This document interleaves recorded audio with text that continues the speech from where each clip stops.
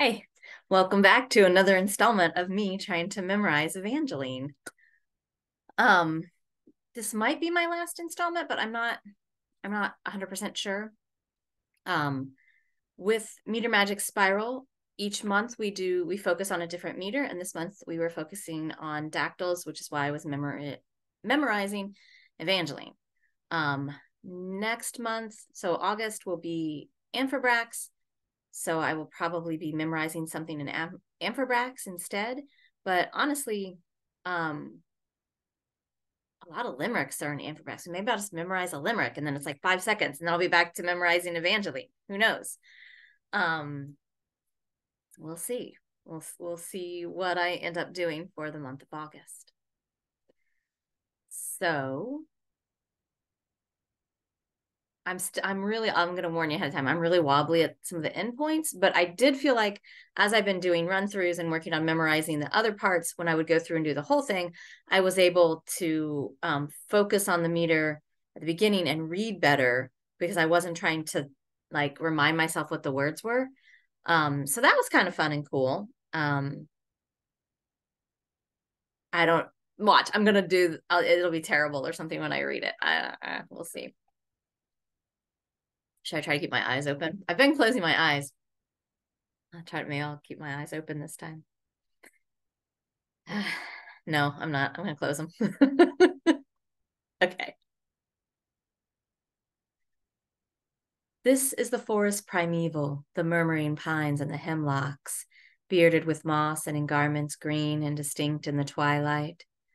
Stand like druids of eld with voices sad and prophetic. Stand like harpers hoar with beards that rest on their bosoms. Loud from its rocky caverns, the deep-voiced neighboring ocean speaks, and in accents disconsolate answers the wail of the forest. This is the forest primeval, but where are the hearts that beneath it leap like the roe when he hears in the woodland the voice of the huntsman?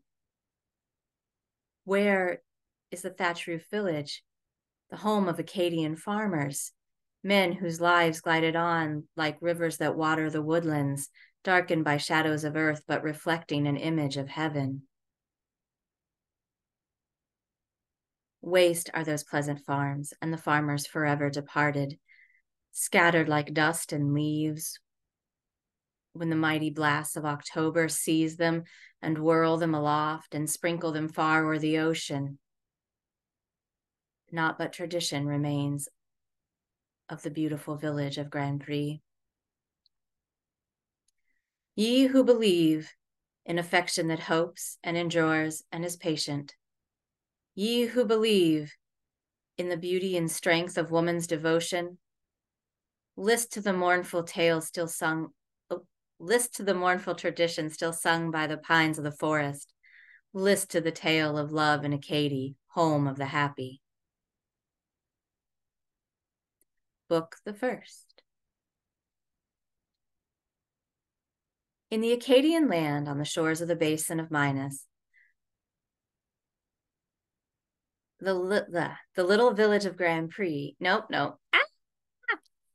Okay, hold on. Shake it out. Shake it out. All right. I'm starting over on this I think of it as like the second part, but it's the first book. It's past the little intro prelude sort of thing. Okay. Let's do it.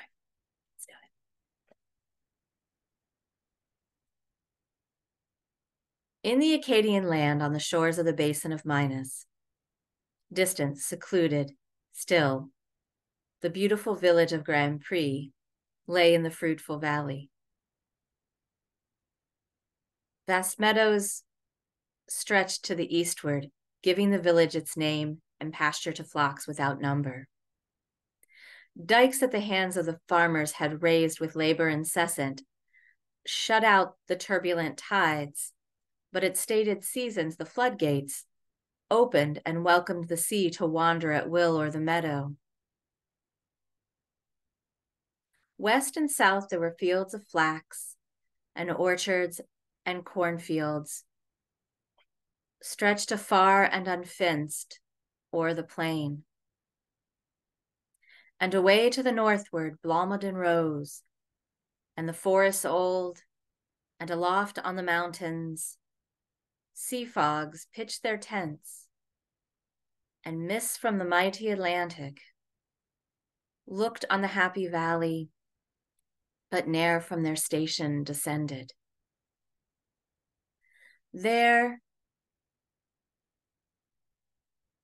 in the midst of its farms, reposed the Acadian village. Strongly built were the houses, with frames of oak and of hemlock, such as the peasants of Normandy built in the reign of the Henrys. Thatched were the roofs, with dormer windows, and gables projecting over the basement below, protected and shaded the doorway. There, in the tranquil evenings of summer, when brightly the sunset lighted the village street and gilded the vanes of the chimneys. Okay, that's the section that I had worked on. Learned my lesson. I need to shut all other windows. I don't know if it came across on the video, but I got a notification on something. I also need to stop touching my eyes.